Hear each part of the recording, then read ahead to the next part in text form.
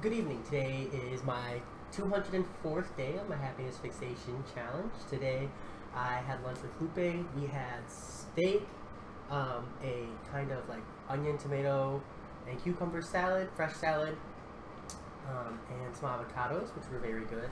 And then I relaxed, played some games, saw Lupe for dinner, where we had homemade mac and cheese and some Cajun chicken, which is really good. I'm slowly working on adjusting my spice quantities, as well as like how high I cook my food on, and I think I'm getting better at it. Part of it's just being a little more patient. And then took a nap, and now I'm playing games.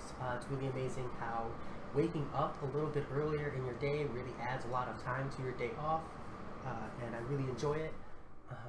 Even though I've been going to sleep earlier as a result, it's just really nice to feel like my day is longer. And I think that there's surely some manipulation there between waking up early and staying up late sometimes, where I can drastically affect that. So I'm hoping that maybe some flipping of schedules might do that. I've got a lot of OT coming up, so I'm sure that you will still see me, but there will definitely be some blips.